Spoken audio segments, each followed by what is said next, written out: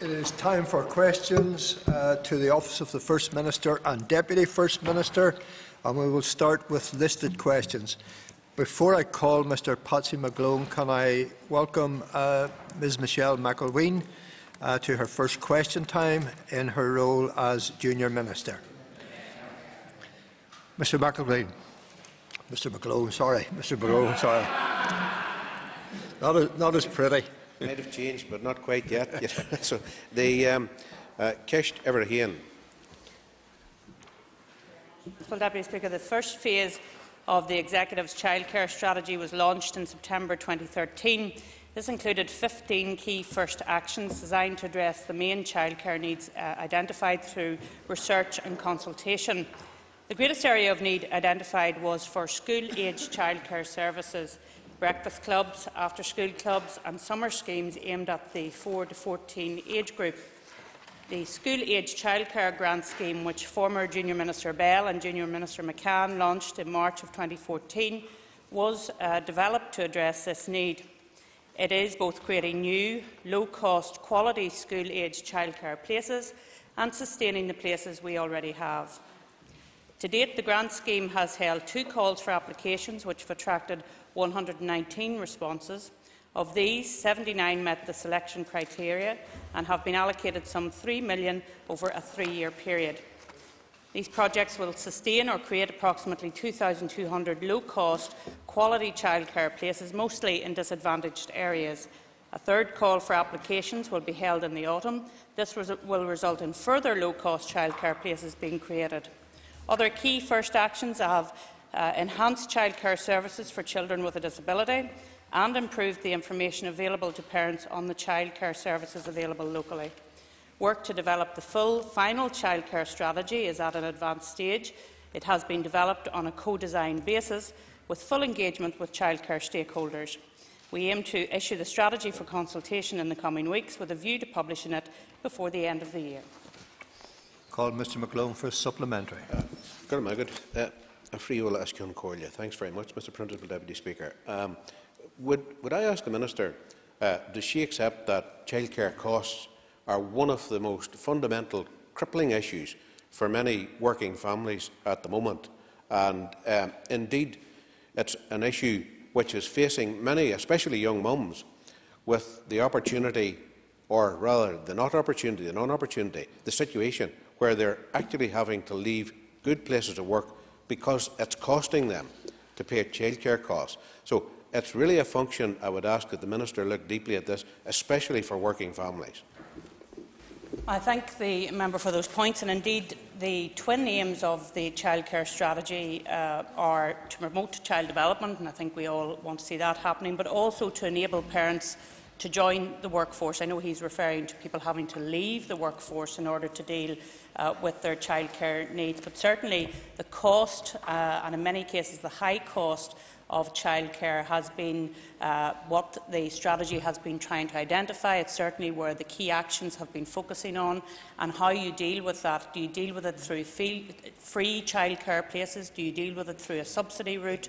How, in fact, is the best way to deal with that issue? And those are the sorts of issues that the Board has been looking at in relation to the full childcare strategy, and I think that will be the key driver moving forward. As he will know, social enterprises have been identified as a way of dealing with that issues in relation to having low-cost, affordable childcare.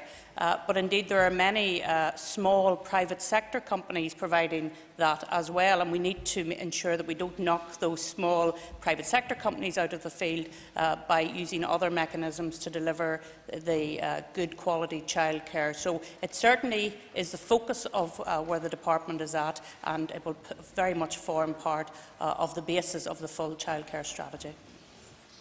Call Ms Brenda Hill. Thank you, Mr Principal Deputy Speaker, and I thank the Minister for her answers so far. And I was just wondering, are we examining the potential of extending the UK Government's plans to increase the hours of free childcare in England and Wales to Northern Ireland? I thank the member for her question, and indeed the detail of the proposals by the Prime Minister are still emerging. They're still being developed, and the Department will very much be examining those proposals in detail to see if there is merit in having a similar initiative here in Northern Ireland. I will say, however, that, and this goes back to the original question, that the Department has been cautious in taking a simple subsidy or indeed top-up approach to childcare here, because the international evidence and indeed the national evidence suggests that the market often adjusts within a few years, and that largely subsumes the top-up amount. So in actual fact, the price of childcare rises, and that's not what we want to see happening. We want to ensure that more children are able to be accommodated in low-cost, quality and accessible childcare for their parents, and that's true whether it's in an urban area or indeed whether it's in a rural area. Call Chris Little. Thank you, Principal Deputy Speaker. Can I ask the Minister why, in a climate of such scarce resources, OFM-DFM has failed to use around £8 million of a £12 million budget set aside for childcare in 2011 to 2015, and how the proposed UK tax-free childcare scheme will apply to Northern Ireland? Well, in relation to his second point, as I said, the details are still emerging in relation to the announcement from the Prime Minister. We will watch very carefully as to whether there will be a read across to Northern Ireland, or whether indeed there are merits that we adopt a similar scheme here in Northern Ireland to what's going to happen in England and Wales. But we must ensure that whatever we do, that it is fit for purpose here in Northern Ireland, because of course we have a very rural community here in Northern Ireland, not taking away from of course the urban areas, but we do have very specific issues in relation to Northern Ireland with our rural community. In relation to the money that was ring-fenced to support the development of the childcare strategy, £4.7 million has been allocated and £3.4 million has been spent. The balance will continue to be used to resource the key first actions of the childcare strategy. I don't think it's correct to say that the fund has been underspent. We will continue to work through those key first actions and then through the development of the full childcare strategy, and as I've indicated, cost in particular and accessibility will be two of the main issues that we will look at in relation to that full strategy. Call Sandra over. Thank you very much, Mr. Principal Deputy Speaker. And indeed, that was Chris has touched on the question that I wanted to touch on, but I'm sure the Minister will agree with me that the childcare for our to increase those economically active right across Northern Ireland should be a big priority of this Assembly, and she will assure us of her commitment to that. Absolutely, and indeed parents have themselves identified that cost and accessibility are the principal barriers in relation to getting school age, in particular childcare, at an appropriate level. There seems to be more availability for children preschool, but once they go to school there seems to be more of a dearth of places available for childcare, and that's something that we should be concerned about, because of course we do need to enable parents, whether they're male or female, to be able to enter into the market for work and to be able to move ahead in that regard, if they so choose, because of course there are some who will want to remain at home with their children. But absolutely, cost and accessibility are the key issues. I must inform the House that questions 5, 9 and 13 have been withdrawn. Call Mr Barry McIlveen. Question number 2, Ceist Divrada. Mr Speaker, Mr Principal Deputy Speaker, with your permission, I will ask Junior Minister Michelle McIlveen to answer this question. Thank you. Racial equality and good race relations are key aims for this Department and the Executive. The need for a strategy that not only helps us deliver these key aims, but which also reflects the aspirations and the everyday concerns of people is an ambitious goal, but is one we are determined to get right. Our 16-week public consultation instigated much discussion and elicited many opinions from right across society. Academics, trade unions, pressure groups, political parties, individuals, key stakeholders and church groups, amongst others, provided detailed contributions. The analysis of those contributions has now been completed, and we are now considering a revised draft of the strategy in light of that analysis. The document will be considered by the Executive in due course before publication. Mr McElduff for Thank Junior Minister McIlveen for her answer. And can I ask the Junior Minister if she believes that reform of the legislation will be a key feature of the strategy going forward, the racial equality strategy, and how she might envisage such reform of the legislation rolling out? Obviously, thank you. Okay. Thank the member for his answer. And indeed, reform is certainly something which is being looked at. You'll understand that the draft strategy is currently with ministers at the moment, and that is something that we are currently looking at and hope to have published in the not too distant future. So I think, obviously, having discussed these issues with a number of the groups, they are concerned that we do have a strategy which actually works, and that's something that we're looking forward to seeing rolled out. Call Mr Mike Nesbitt. I thank the Junior Minister for answers to date. Could she tell us what is the current rate of intersectional multiple discrimination as defined on page 40 of the consultation document to which she referred earlier? The member has actually been very specific in relation to that, and if he doesn't mind, I'll write to him with that answer. Call Mr Jimmy Spratt. Thank you, Principal Deputy Speaker, and can I too join in welcoming the Junior Minister to her first question time. Can I ask her, could she outline some detail in relation to the Crisis Fund? Thank the member for his answer. In the last financial year, the Crisis Fund provided support to a significant number of minority ethnic individuals in emergency situations who traditionally have fewer and weaker support networks to avoid destitution. The Crisis Fund has benefited several vulnerable groups: vulnerable migrants, EU and non-EU nationals, destitute refugees and asylum seekers, and other identifiable vulnerable groups such as Roma. The Red Cross was the lead administrator of the fund, and responsibility for day-to-day decision lies with that organisation.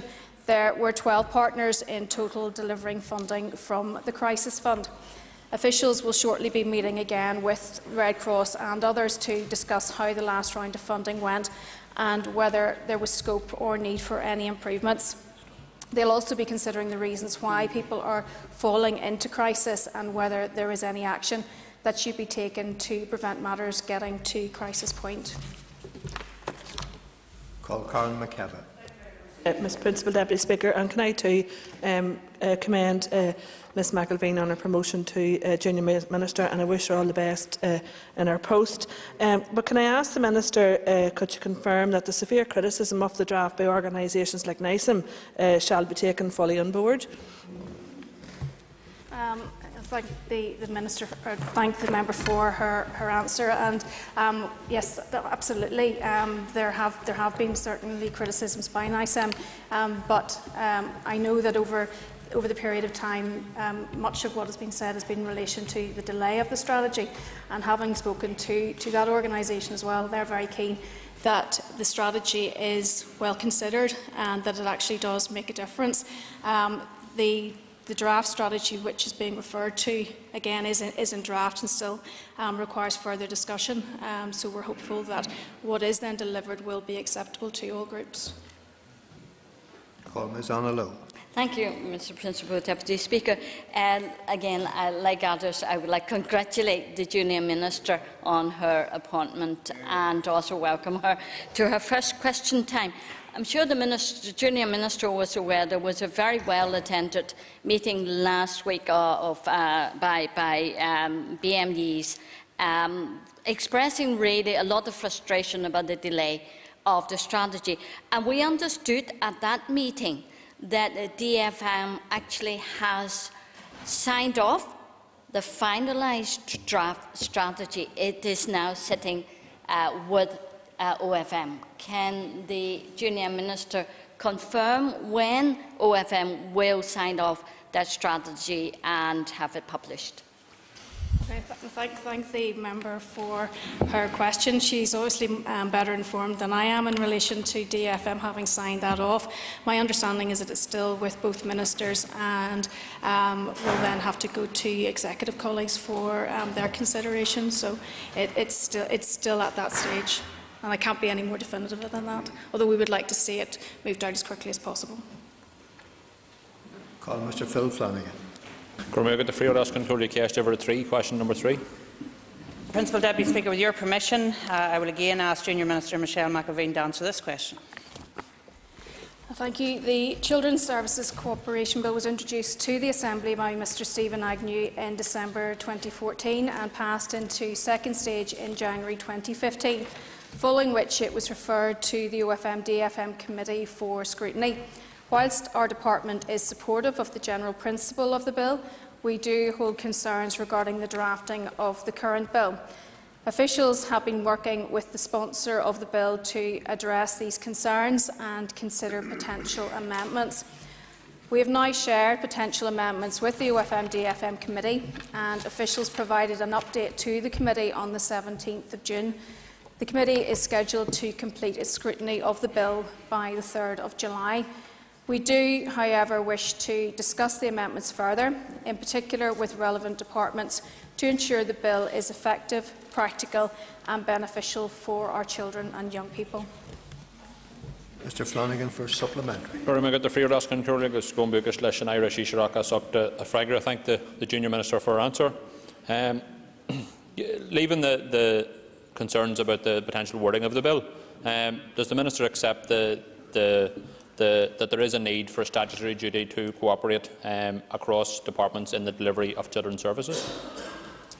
I thank the minister, or the member for his questions, and absolutely the overall intention of the bill is positive, and any lever that will encourage departments and agencies to work closely together in this area of policy will certainly be welcomed.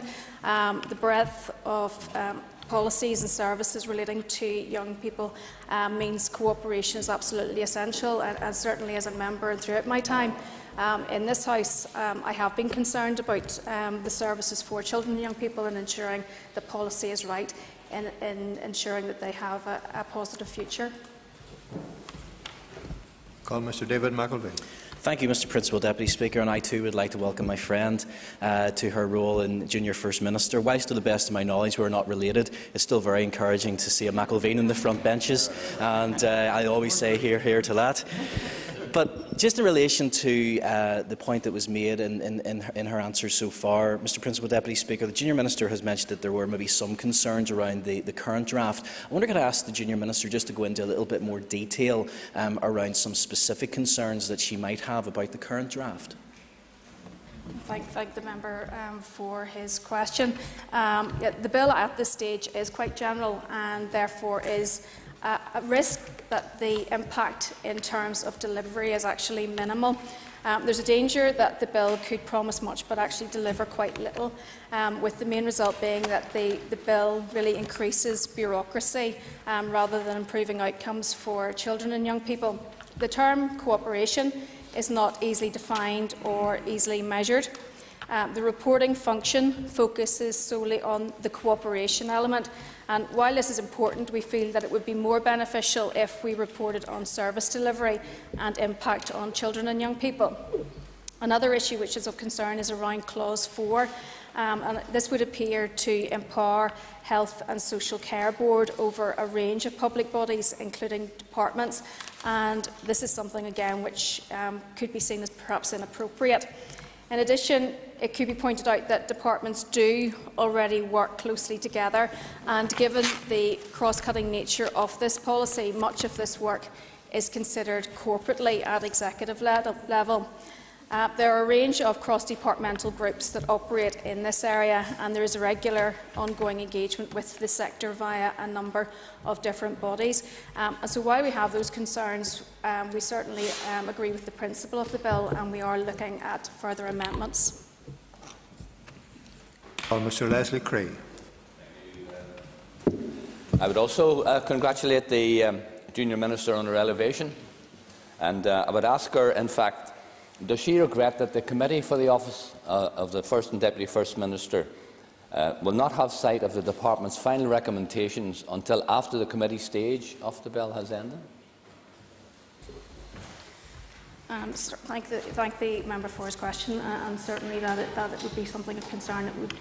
Perhaps it might have been useful at committee stage that perhaps that time had been extended further in order to allow that. But I guess we are where we are in relation to that at this stage. Call Mr. Sean Rogers. Thank you, Mr. Principal Deputy Speaker. I too congratulate the new Minister. And in her previous role, she'd appreciate that special education needs, one of the major concerns was the lack of joined-up work cooperation between the Department of Education and the Department of Health. I firmly believe that this Children's Service Cooperation Bill is an essential part of that new SEN bill. What's her opinion? I thank the member for his comments and also for his question, and I tend to agree with him in relation to that. And he will understand that I have had long concern in relation to cooperation between health and education, and sometimes it's very much dependent on individuals in both of those, either be it in trusts or, as they formerly were, boards, who have worked very positively together in order to have positive outcomes for individual children. But we want to make sure that that's the case right across Northern Ireland. So I would be in agreement with the member in relation to that. I call Mr. George Robinson. Question Honourable Deputy Speaker, the First Minister and Deputy First Minister are committed and will continue to remain committed to ensuring that victims and survivors receive the best services possible and that funding is targeted to those most in need. To that end, the Ministers will take whatever steps necessary to mitigate any impact the delay in agreeing welfare reform has on organisations working with victims and survivors. Funding this financial year has been increased with over £14 million provided to support the victims sector. This includes the highest ever opening budget for Victims and Survivors Service and reflects the continued commitment of the First Minister and Deputy First Minister to victims and survivors. The Victims and Survivors Service has already issued letters of offers to victims and survivors groups for this financial year. In addition, the Ministers are continually looking for ways to improve service provision. OFM-DFM officials, in collaboration with key stakeholders, including the Victims and Survivors Service, the Commission for Victims and Survivors, are in the process of examining the service delivery model currently providing services to victims and survivors. This collaborative programme of work will help to design and inform the types of services required for victims and survivors going forward.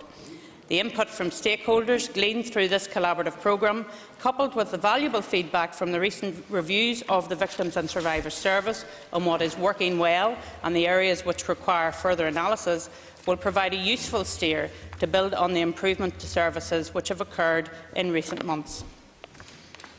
Mr. Robinson for a supplementary. Thank the Minister for her answer. And could the Minister give an update on the victims' pension? Well, if the member is referring to the pension for seriously injured people, as he knows, that is a commitment in relation to the Stormont House Agreement, and that is something that is moving forward. Officials have been tasked to bring forward a paper on a possible victims' pension for the Party Leaders Group. That paper will draw on the useful background paper from WAVE and the report commissioned by the Commissioner for Victims and Survivors. I know there has been much talk about this issue recently. Will it apply outside Northern Ireland? Will terrorists be able to avail of the pension? Certainly, I took heart from the fact that the Secretary of State seems to be moving to a position where she is going to address the issue of victims residing outside of Northern Ireland who have been directly impacted by the Troubles, and I fundamentally welcome that because it's in line with the Stormont House Agreement at paragraph 26, where it says the needs of victims who do not live in Northern Ireland should also be recognised, and I think that that is something very much to be welcomed. Cathal O'Shea. And I thank the Minister for her answers thus far. Can the Minister say that rather than limit the consideration to the issues of welfare, have the First and Deputy First Minister given any assessment of the impact of Tory austerity cuts on frontline services? I noted that the Deputy First Minister was in London at the weekend, and we look forward to hearing how much money he was able to achieve by attending that particular event. For my part, I went to see the Chief Secretary to the Treasury last week, and he made it very, very clear that there is no more money in relation to welfare reforms for Northern Ireland. And indeed, he went further to say that welfare reform was an essential part of moving forward. And of course, it's a fundamental part of the Stormont House Agreement. And without one part of the Stormont House Agreement, the rest of the Stormont House Agreement does not proceed. Call Mr. Trevor Long. Thank you, Mr. Principal Deputy Speaker. Could I ask the Minister, if we don't agree welfare reform and if it causes the collapse of these institutions, would you still expect the British Government to honour the agreements made in Stormont House during negotiations? On the past, of course. Well, we came to an agreement on the 23rd of December which brought about £2 billion of spending power for Northern Ireland over a number of years. And yet we are going back to the United Kingdom Government and saying that's not good enough. We want more money at a time when we're dealing with the deficit. And as part of the United Kingdom, we have to deal with the deficit. And the deficit currently is in and around £75–76 billion. We can't ignore those facts. If we're part of the United Kingdom, which we are, and which we will be under the consent principle until the people of Northern Ireland decide otherwise, then we have to deal with the budget that is allocated to us by the Westminster Government. And wishing it away isn't going to do any good. We have to get real and deal with the issues that are in front of us now. Call Mr. Jim Allister. The Minister told Mr George Robinson that the proposition of a pension for seriously injured victims was moving forward. Can I ask her, in terms of moving forward, is there a departmental acceptance that such a pension can only be for innocent victims? And if there is not that acceptance, will there be any pension? Well, all I can do, Mr Principal Deputy Speaker, is speak on behalf of the First Minister's side of OFM-DFM and make it perfectly clear, as we have done right throughout this issue, that we will not support any pension if it is to be accessed by terrorists. That is very clear. I can't be any more clear in relation to that matter. If it comes, obviously, that it then goes to the very heart of the issue of the definition of a victim. And so we will have to revisit that issue again. As he knows, this party brought forward proposals to try and deal with this issue, but unfortunately others on the other side of the House did not feel that they could support that. I hope when we bring it forward again that the SDLP in particular will look at the issue and decide to move forward. Call Mr. John McAllister. Question number 6. The Programme for Government 2011-15 sets out an ambitious programme to deliver real improvement in people's lives. Since then, despite difficult economic conditions, the quality of life for people has improved. Data from the Office of National Statistics show that people here have greater happiness, satisfaction and sense of purpose and lower anxiety than others in the UK, and these indicators are all improving. Of the 82 commitments in the Programme for Government, almost 81% has been achieved, well in advance of the 70% achieved in the last Programme for Government. OFM-DFM has led on 14 of these commitments through the Delivering Social Change framework. For example, the First Minister and Deputy First Minister have found innovative new approaches to tackling deep-seated cross-cutting issues. Successes have been notable in areas including numeracy and literacy and support for families and young people. Through the Social Investment Fund, the Ministers have committed £53.7 million to projects to date, 67% of the total fund.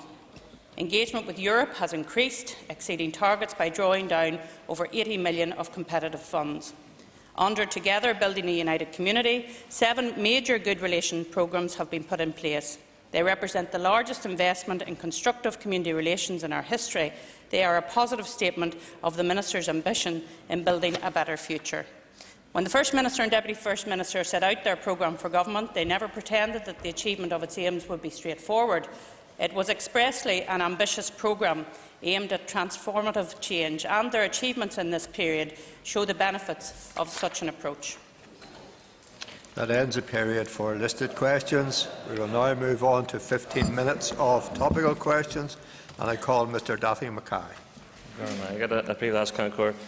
Can I ask the Minister to tell us what specific benefits are going to be targeted by the Tory government's £12 billion welfare cut being announced today?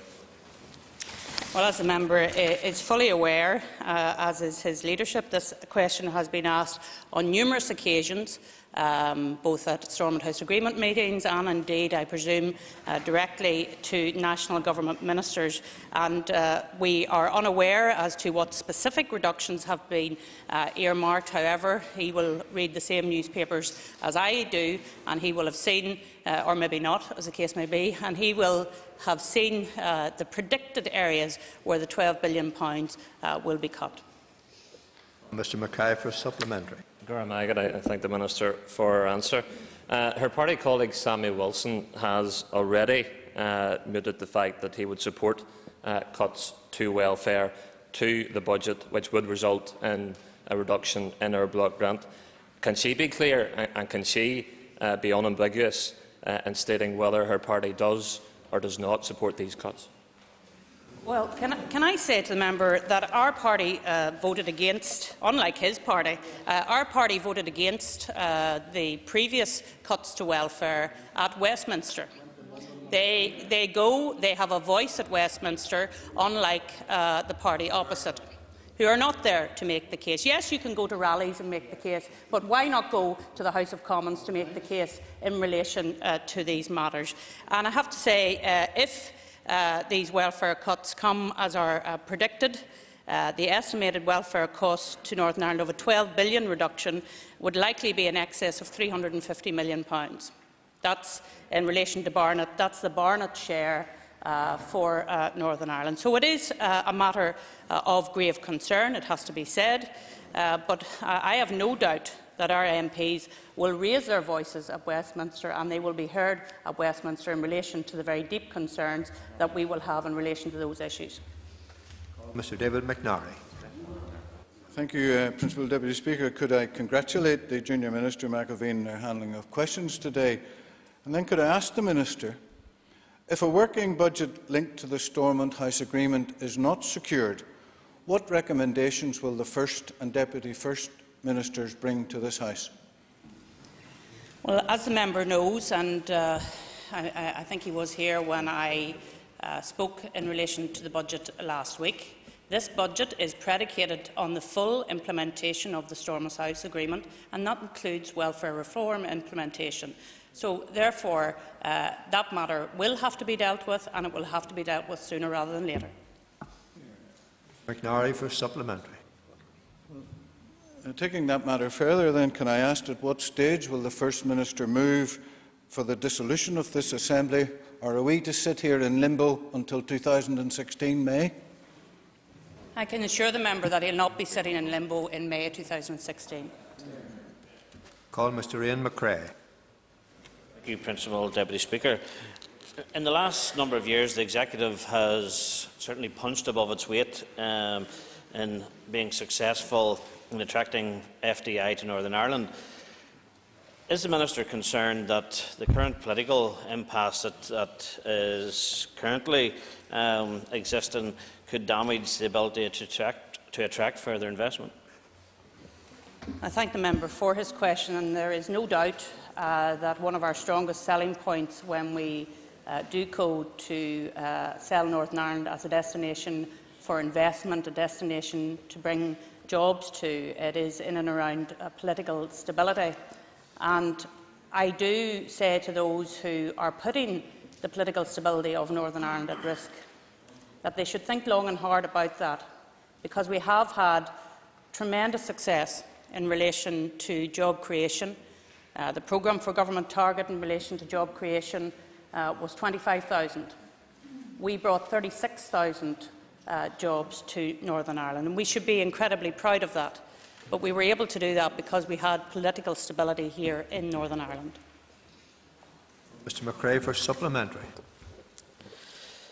Is the Minister therefore concerned that the delay in giving or deciding upon a date and a rate for corporation tax will have a negative impact on our ability to bring more jobs to Northern Ireland?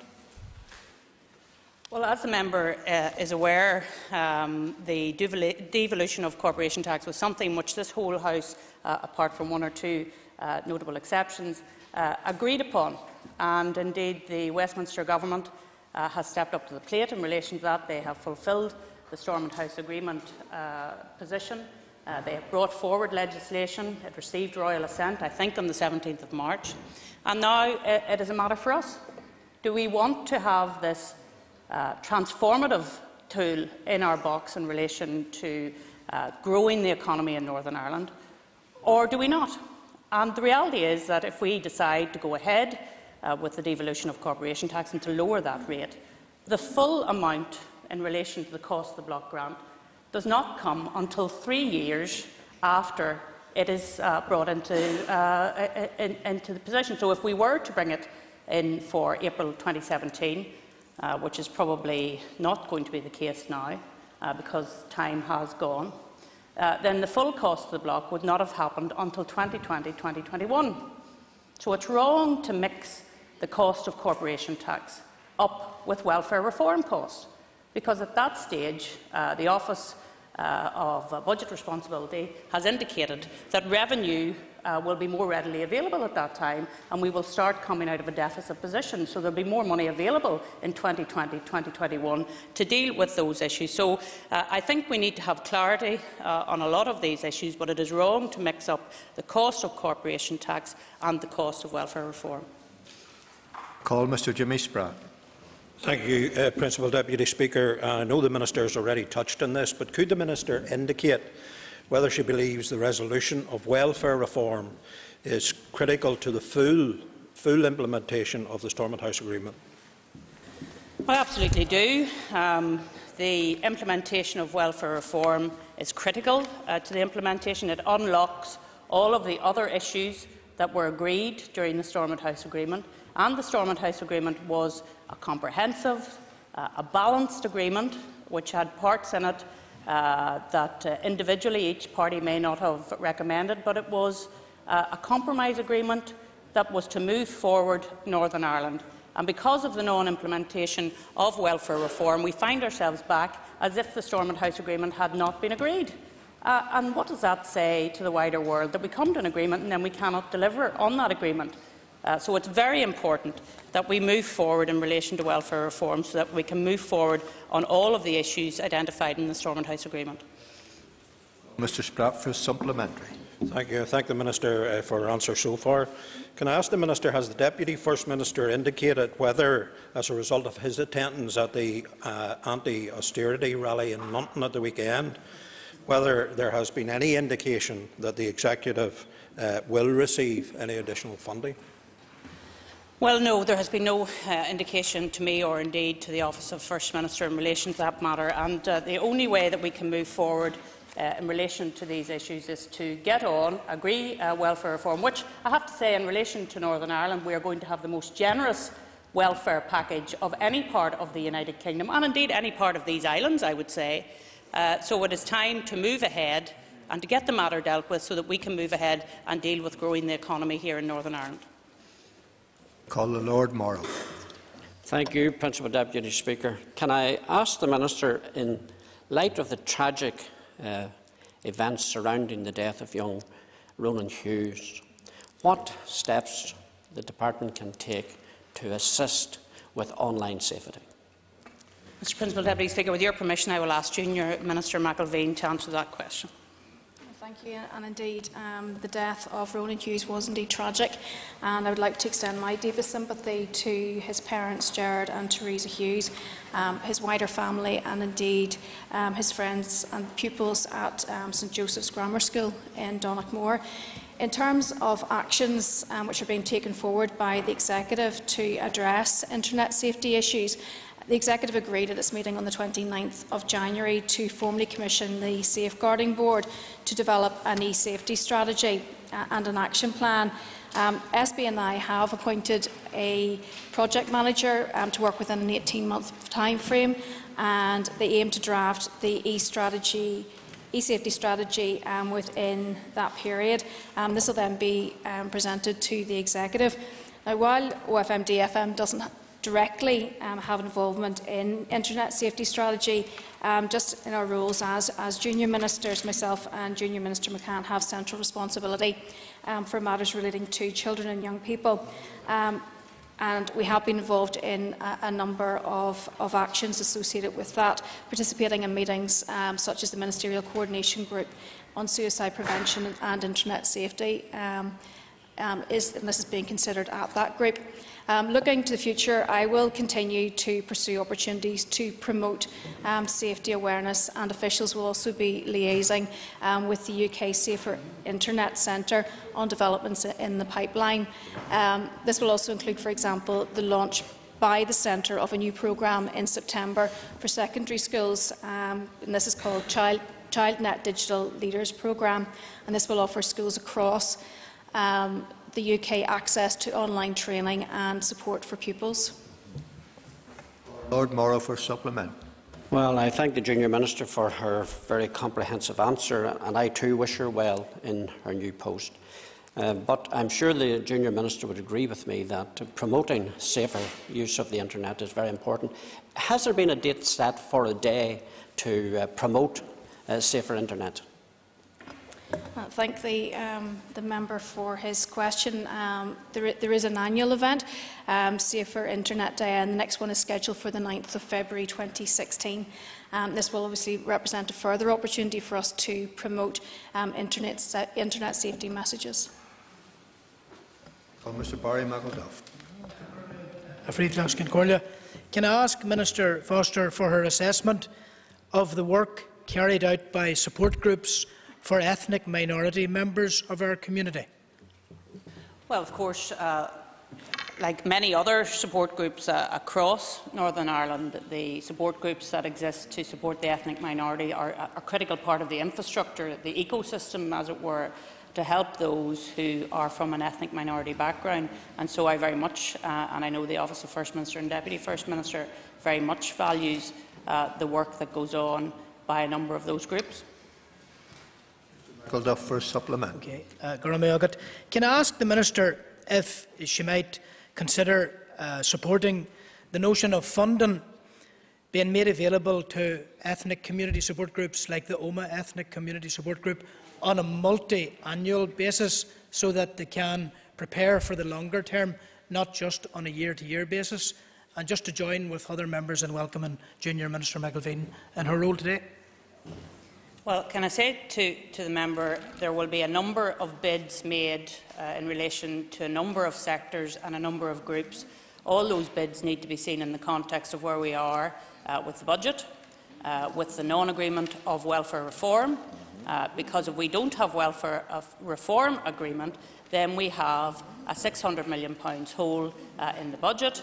Therefore, the budget that is in front of this House at present, and will come to the floor again this afternoon, is predicated on welfare reform. So I do hope that he and others will join with me in saying that we need to deal with welfare reform, and then we can get around to dealing with groups from OMA and everywhere else. Mr. Edwin Poots is not in his place. Mr. Cathal Boylan is not in his place. I therefore call Mr. Adrian McQuillan. Thank you. Principal Deputy Speaker, can I ask the Minister, how close are we as an Assembly and an Executive on bringing forward a rural proofing bill? Well, I do know that the Minister of Agriculture has a paper in front of the Executive in relation to statutory rural proofing, and I understand that that is coming before the Executive in the very near future. Mr. McQuillan for supplement. Thank you. Can I thank the Minister for her answer? And just would she agree with me that almost 35% of people live in the rural areas of Northern Ireland and would very much welcome this rural proofing bill? I wonder if that's something that she would agree with.